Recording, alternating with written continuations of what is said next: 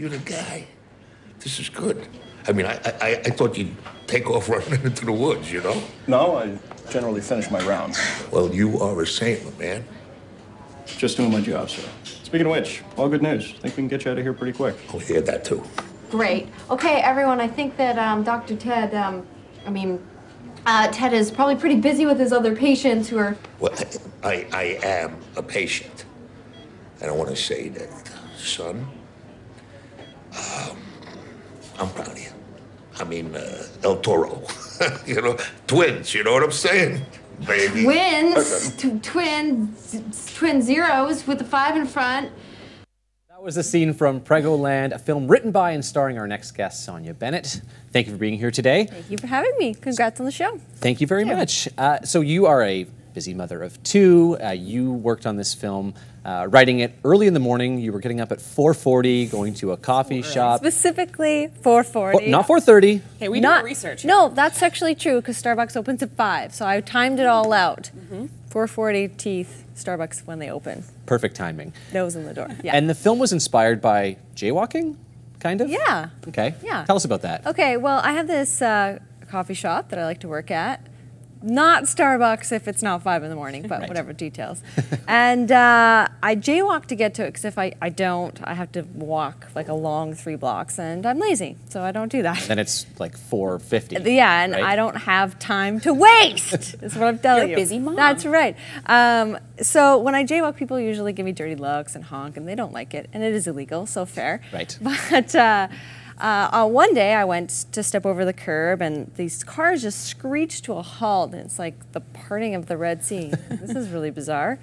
So I walk across the street and I look over and the people in the cars are smiling at me, and I'm like, that's unusual. And I get to the other side and I look down and I realize I've just started showing I was pregnant with my first son and I'd popped, and it got me thinking about how we treat pregnant women, which is, you know, like we're goddesses, and it's really bizarre. So I knew I wanted to write a movie that explored the pregnancy pedestal. Makes sense. Yeah, I love all the observations you've made. That's one of them. I noticed you and Peter talking in the green room. You both have kids. There's that automatic connection. Yeah, you noticed that as well, right, with women who are moms or about to be moms. Yeah, I mean, absolutely. That was another big piece of the movie for me. That's why it was important to me to write a movie that was about female friendships primarily. Because I don't know if you find it this way, but I find it awkward to make friends sometimes as an adult. You know, like when you're younger, you have school, you see each other every day, but to make those sort of leaps from, like, you know, exercising beside somebody on the elliptical machine to let's hang out is awkward. It's just as awkward as asking someone on a date. Well, that's what or do you think you are asking them on a date? That's what I was going to say. That happened to me once at the gym. I was like bantering with this woman, and I was like, we should hang out sometime. And I just saw her whole face drop. And I'm like, oh, she thinks that I'm hitting on her. And it was never the same again. She didn't want to talk to me anymore. It's so true. I mean, you go to the playground, you start talking to other parents, and you're like, I know I just moved to Coquitlam and trying to meet new people. It's easier if you have a kid and you're at the playground, and as opposed to going to the playground without kids and hanging out. Well, people find that a little weird, people call right? the cops. I found that for sure, yeah. Yeah, so that's not a good idea. No, don't do that. Don't go to the park without children. Yes. Because you appear weird. Yeah, that's right. For sure. But yes, you just have an instant connection. Yeah, for sure. Right, yeah, and I love that's all the awesome observations that you made in the film. And maybe just tell us, sort of for people who haven't seen it, what's the film about? Preggoland is about a 35-year-old woman who pretends to be pregnant to fit in with all of her friends who are in various states of pregnancy and child rearing. Which it's true though. I mean, for everybody, you know, there's this pressure to fit in, and you know, there's awkwardness about asking about kids and are you going to have kids and all these things. So it really sums up a lot of stuff that I think women specifically face. Yeah, and in this day and age, it's kind of, that's how society is. Like, women don't have to have babies, and there's a lot of women who are having trouble or choosing not to. So it's very relevant in that way. Yeah, I think that this is going to become more common, you know, and people not choosing to not have children. Yeah, let's talk about some of the big names in the film that acted alongside of you. I read something interesting about the director, Jacob Tierney. He said, you know, with a comedy, you don't have to cast comedians. You just have to cast good actors who can really commit. And, oh, that's cool. I've never heard him say that Yeah, before. and I think Danny, that was definitely the case for him. He didn't have a lot of experience doing comedies, right? Yeah, no, he was Jacob's idea, and the Muppet movie trailer was just started to play, and he had a little cameo, a little pop up in the trailer. So I think there was some evidence that he was game to do comedy.